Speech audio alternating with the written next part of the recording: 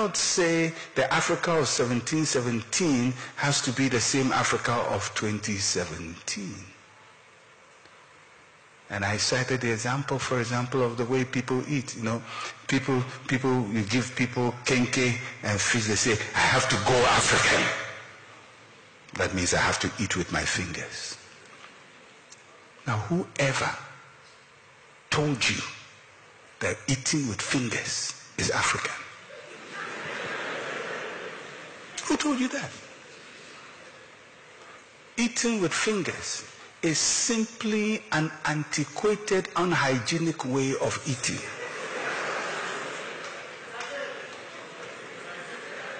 That's all. The British used to eat with their fingers. The Romans used to eat with their fingers. The Greeks used to eat with their fingers. The Japanese used to eat with their fingers. The Chinese used to eat with their fingers. After some time, they realized the finger gets too dirty. So now let's get utensils to be extension of our fingers. Some use chopsticks, some use steel or is it steel? Stainless steel. So that they can clean it properly. Dirt doesn't stick on it. To eat their food. Now we say no. Everybody has moved, but we are committed.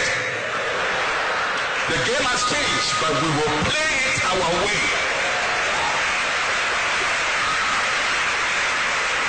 My problem is not that we eat with our fingers. Once in a while I do, once in a very long while. Very long. Recently I ate with my fingers and it felt so awkward because I took a vow with myself never to eat with my fingers again. Never. I said, this thing, it's good for Kofanochi, but he didn't have a spoon, he didn't have a fork, he didn't have knife. I have spoon, I have fork, I have knife. I have to do it differently. I'm sure if Kofanochi comes and sees it, hey, you people, you are still doing it the same way he himself will be upset with us.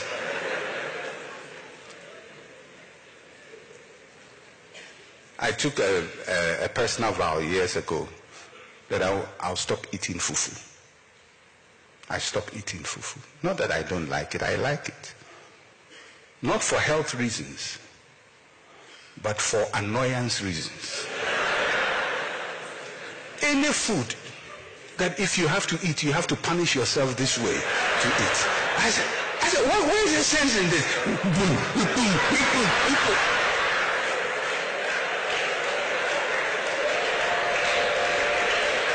What is the sense?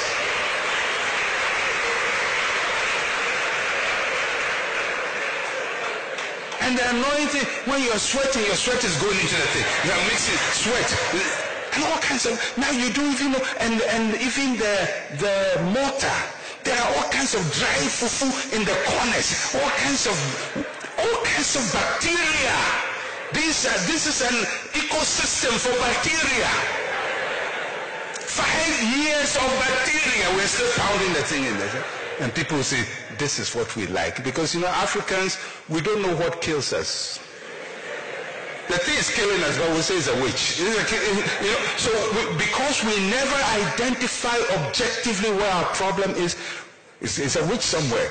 So somebody poisoned him. So this happened, but we never come to think of it. This fufu we've been pounding in this mortar, which is not sanitized and has left over things in the corners, which becomes breeding grounds for all kinds of bacteria.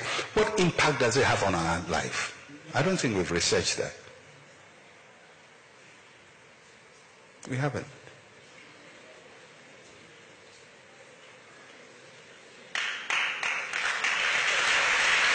So the problem I have is not that we are pounding fufu.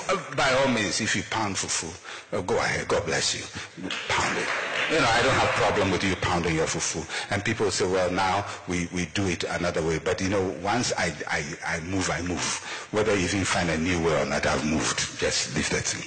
Yeah, some people even say I've become a white man. Am I a white man? How can I become a white man? I can never become a white man. I'm a black man from birth, black man forever. Because somehow we equate a new way of thinking to being white and the old way of thinking to being black.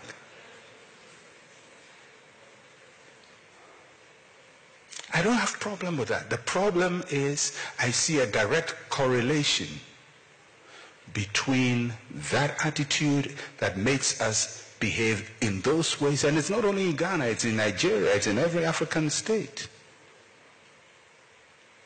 That makes us adopt these habits, also affects the way we respond to global changes around us.